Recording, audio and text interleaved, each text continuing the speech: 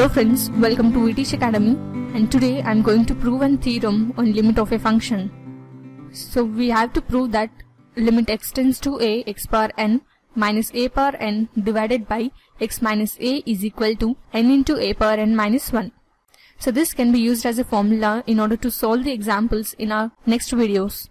So we know that the expanded form of x power n minus a power n is x minus a into x power n minus 1 plus ax power n minus 2 plus so on plus a power n minus 1.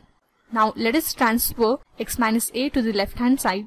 So we get this as x power n minus a power n divided by x minus a is equal to x power n minus 1 plus ax power n minus 2 plus so on a power n minus 1.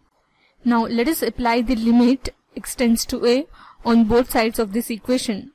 So we get this as limit x tends to a, x power n minus a power n divided by x minus a is equal to limit x tends to a, x power n minus 1 plus a into x power n minus 2 plus so on plus a power n minus 1. Now let us simplify the RHS terms.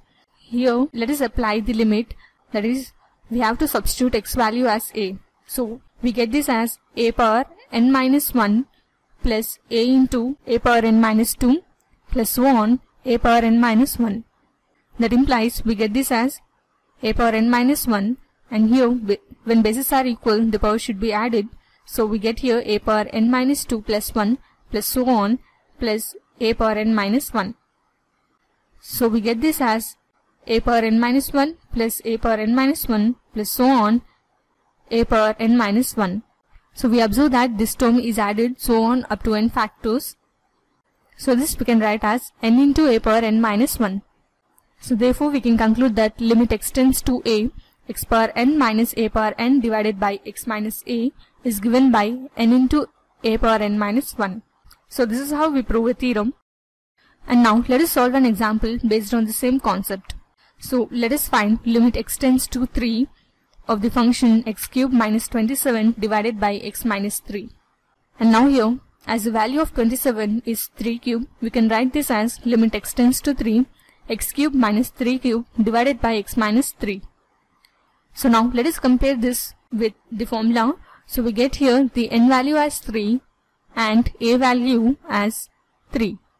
So formula here is n into a power n minus 1. So this would come as 3 into 3 power 3 minus 1. That implies we get 3 into 3 square, and this would come as 3 into 9.